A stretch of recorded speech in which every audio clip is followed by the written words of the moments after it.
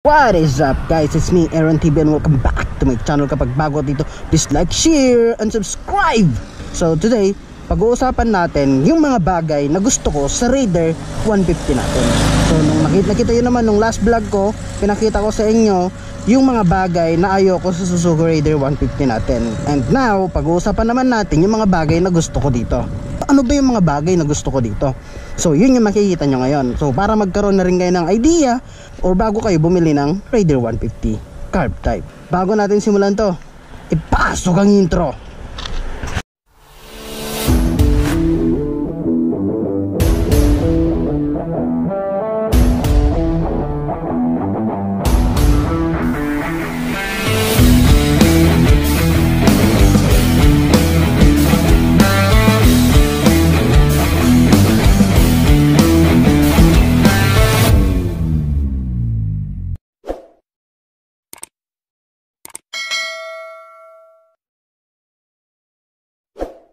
Okay. So balik tayo.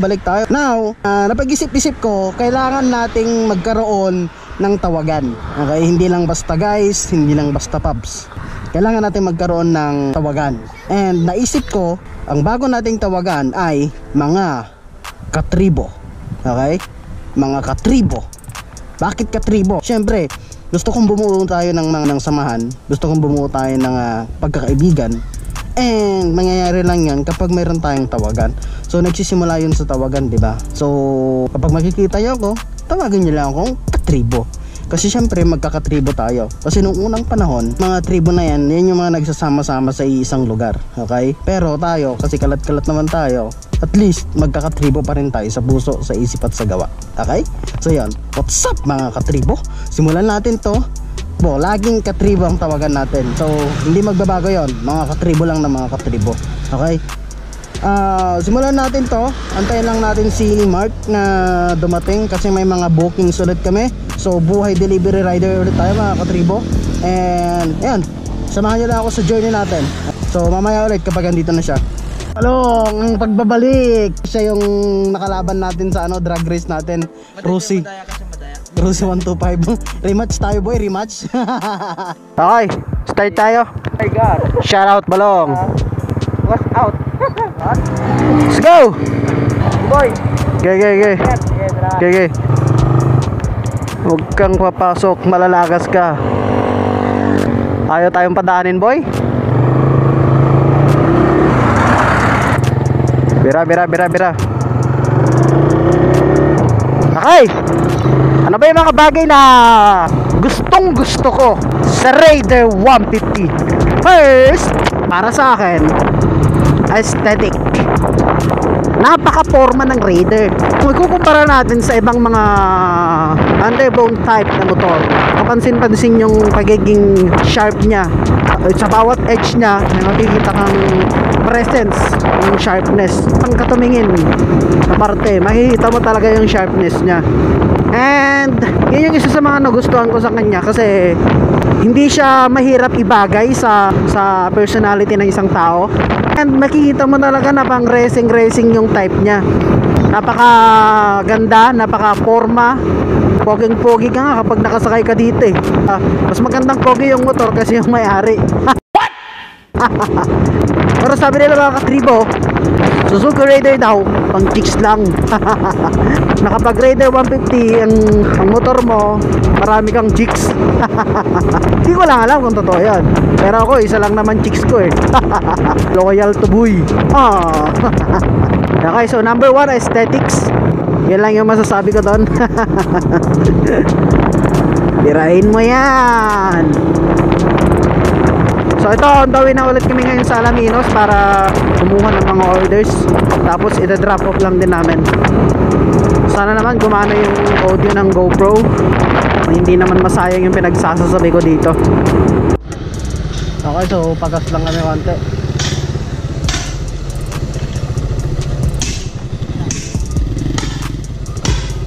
Okay, so huminto lang ako. Nag-gloves tayo. Mahirap na. Go.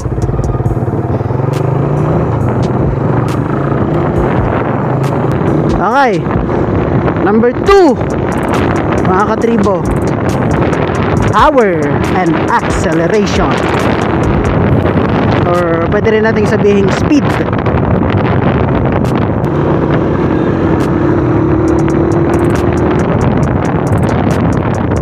Pag pinag-usapan ng power to speed, alam naman natin na kapag raider ang pinag-uusapan, legend yan. Legend yan pagdating sa bilis. Kasi alam naman natin, from generation to generation, mula nung first gen pa lang ng raider, kinakatakutan na yan eh. Ewan ko, yun yung impression ko eh. Nakatatak sa isip ng tao na malakas siya, mabilis, and that time wala pa siyang kakompetensya. Okay, I'm talking about the first generation. Huwag kayong papasok, malalagas kayo. So we're talking about the first gen of raider. Yung mga raider na to, kasi itong raider ko, hindi ko alam, parang reloaded yata na version na ito. Kapag pag-uusapan natin yung power speed niya, hindi ka magsisisi na mag-upgrade ka from lower cc to 150cc. Kasi it gives you the power, it gives you the speed. Kayang-kaya mong makipagsabayan sa mga NMAX, sa mga Aerox, sa mga automatic na 150cc above. Okay, so yun din yung kinagandahan nito, kasi at low price, at this point, at this time 2020, Suzuki Raider 150 ang pinakamurang 150cc na displacement na motor. Kaya gusto ko siya kasi mabilis siya eh. Ikaw yung matatakot sa kanya, lalong-lalo na kapag pinakaragahan mo pa to, di ba? Gawin mong 180cc. Panigurado, lilipad ka nun. Napanood nyo ba yung drag race namin ni Arnel? Shoutout Arnel. Ng 180cc yung sa kanya, tapos ito 150cc. Kitang-kita nyo naman guys, di ba? Naiwan tayo. Viewer stock to guys, wala ba akong pinalitan dito? Iwan tayo. Takbo na natin 115, pero sa kanya bumibira pa rin. Number 2, yung nagustuhan ko sa kanya, yung power at speed niya. Power, speed, acceleration, parang ganon.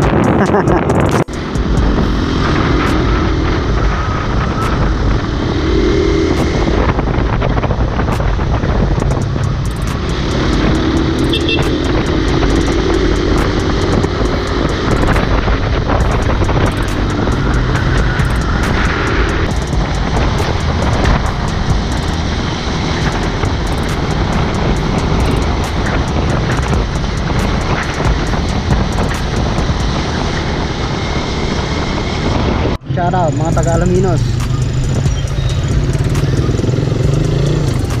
Okay, so bumalik kami, wala kaming parking doon. Dito na lang.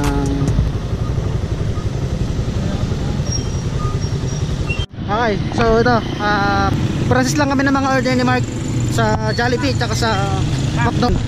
So this is Alaminos right now. Diyan ka na boy. Ingat boy, ingat. Ingat, ingat. Thank you ah.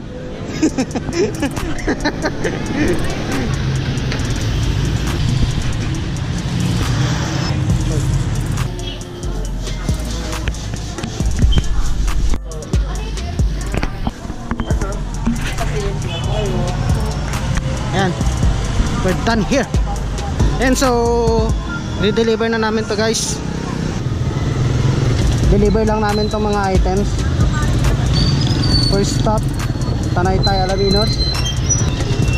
Traffic jam again. Oh, driving school. Diyos.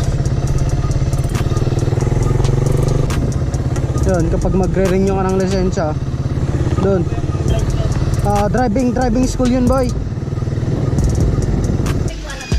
Yung drinks yun. Picturean pa namin kayo ma'am.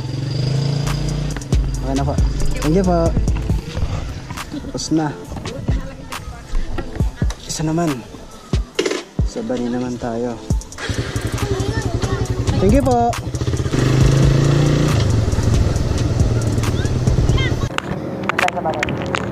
Hindi ko alam kung saan doon. Basta magtarong na kayo doon. Okay, let's go. So sasabak tayo ngayon sa traffic guys. Ngayon ongoing na kami sa Bani ngayon. kasi doon yung isang booking namin. Okay, number 3 na pag-uusapan natin. Gusto ko sa Raider 150. So itong part na to, binigyan tayo ng idea ni Arnel Avanzado. Shout out Pops. Okay mga tribo, alam naman natin Suzuki Raider 150 ay carb type. So pagdating sa number 3, low maintenance tayo dito. Unlike FI, marami ka rin pwedeng magastos kapag FI ang masira. Pihit-pihit lang and you are good to go na, di ba? So ganun ka convenient ang maintenance ng Raider. Ang mga parts niya, maraming available yan sa market. Lalo na pagdating sa engine, maraming available yan sa market. Just make sure lang na legit at mapagkakatiwalaan yung pagkukunan nyo, yung pagbibilhan nyo. Isa pa na sinabi na Arnel, ang Raider kasi dual overhead cam siya. So hindi mo iisipin yung pagpapatune up mo kasi dual overhead cam siya. I don't know if I hit that correctly, pero yun ang sabi niya. Hindi mo na iisipin yung tune up mo pa siya, dalhin mo pa sa kasa, ganito, ganyan. Kasi nga, dual overhead cam siya. Yun. Mas mababa yung magagastos mo kapag ipapaayos mo ang carb type kaysa sa mga FI na mga bagong motor ngayon. Yun na yung isa sa mga norm ngayon. Napaka budget friendly rin nito pagdating sa maintenance. Napakainit kapag naka-close ang visor. Buksan natin. Oho, traffic gaming. Okay. Number 4. Number 4 na nagustuhan ko sa Raider 150.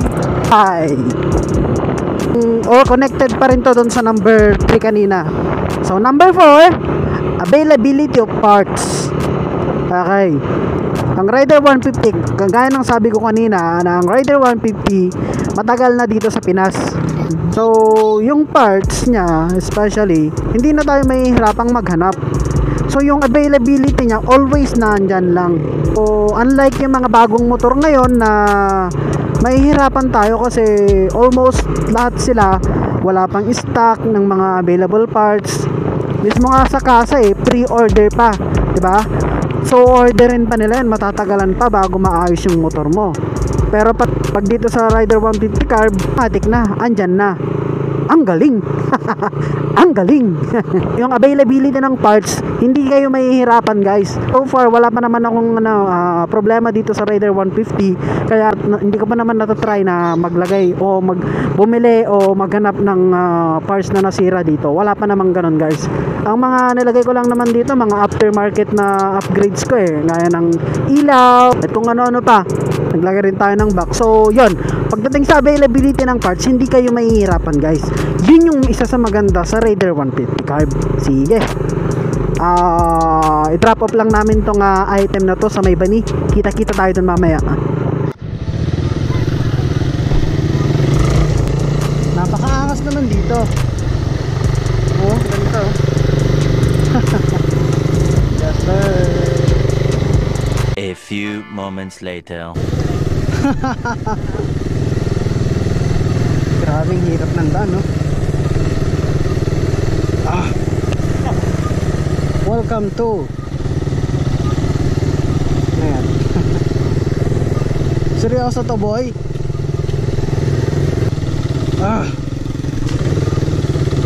Grabe. Seryoso to? Dulas. Uy, dumudulas ako. Oh gosh.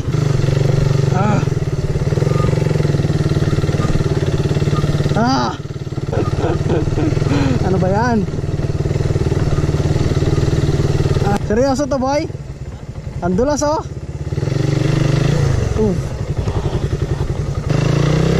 Halos hindi na maandar yung motor ko.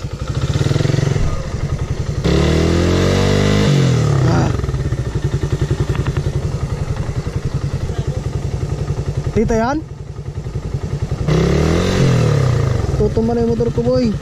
Kayo umangat. Ano nyo?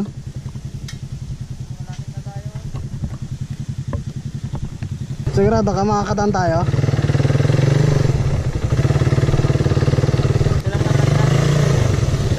Patama na ako sa'yo. Ha? Ito lang naman yung daan. Feeling ko sisemplang ako dito.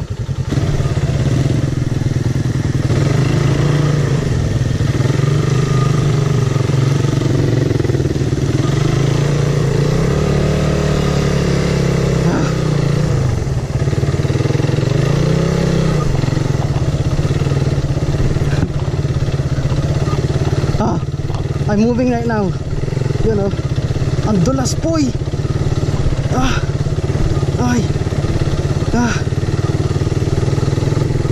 Yan.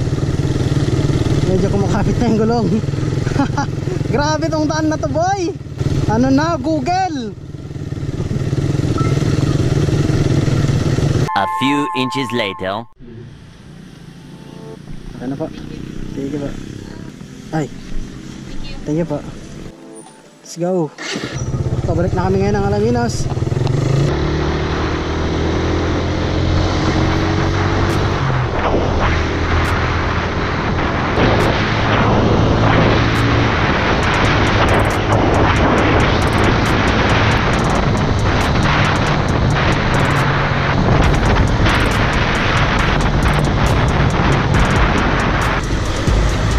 Kapit lang pala na ito, umikot-ikot pa tayo doon. Yo, wag lang mag-overshoot baby. Yes sir, talim boy. Ito ang little Baguio ng Bolinao, ng Bani. Nakakatibo. Parang nasa Baguio.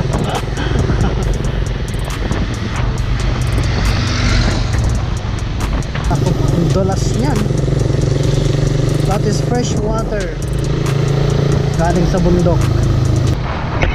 Alaminos, 10 kilometers. Ayos yung pagkakastan mo boy ah. Huh? Yan. Nice. Lumulutang. Ngayon pupunta na kami dun sa mga katribo sa CSI, tapos may bibilihin lang. Then doon na lang tayo magkita-kita mamaya. Okay, so ito, pauwi na tayo mga katribo. Nakakainit mga katribo.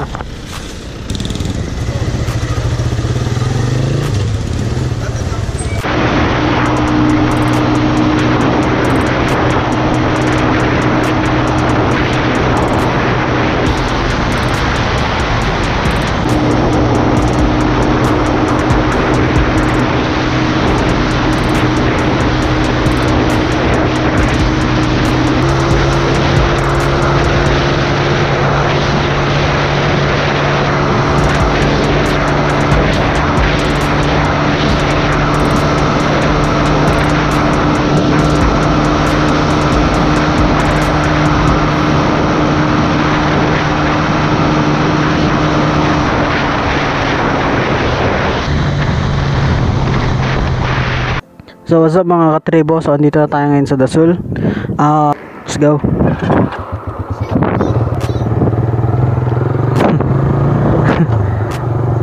Okay, so number 5, sabi ni Arnel, kasi tinanong ko rin siya, low down payment, mababa yung down payment niya mga katribo.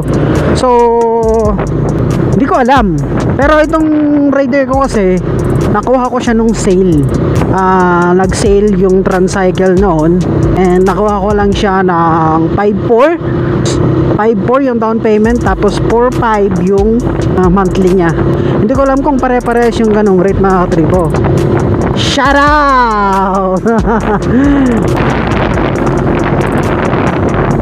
Consider na rin natin siya as number 5. Okay? And aside from that, hindi na to kasama dun sa 5 na gusto ko sa Raider. Siyempre yung pride mo na makahawak ka ng Suzuki Raider 150. Yung legacy kasi ng motor na to, nakakatribo, ibang klase kasi talaga eh. High school pa lang ako nun, meron ng Raider eh, di ba? So ganun yung legacy na naitatak niya sa tao. On again, ng Raider 150 ang trust ng mga tao when it comes to quality, convenience, etc. So, yun yung mga bagay na dapat may consider mo o bago bumili ng Suzuki Raider. Okay? Yun yung 5 bagay para sa akin na nakita ko na maganda sa Raider. Kanya-kanya naman tayo ng perspective na tribo. So, hindi naman ako masisisi kung yun yung nakikita ko, kung yun yung experience ko sa motor na to. Ayan. Bago ko tapusin tong vlog na to, deliver na muna natin yung item.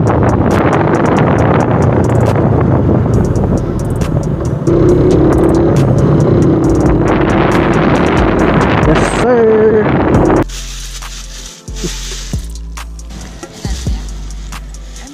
Thank you po. Okay. So ayan. Natapos na naman ang isang vlog. Shoutout sa mga nakatapos ng vlog. Maraming salamat sa inyo. And maraming salamat din sa mga subscribers ko na patuloy pa rin sumusuporta kahit na walang kakwenta-kwenta mga pinaggagawa ko dito sa channel natin. So ayan. So I hope nakatulong tong video na to guys. Sa mga gustong bumili ng Raider 150 carb, nagkaroon kayo ng idea. I hope nakatulong ako. And kapag nagustuhan nyo itong video, hit like, share, and subscribe to this channel. At laging tatandaan, ride safe and respect sa lahat. See you on the next one. Ay, goodbye mga katribo. Goodbye mga katribo. Goodbye. Yes sir.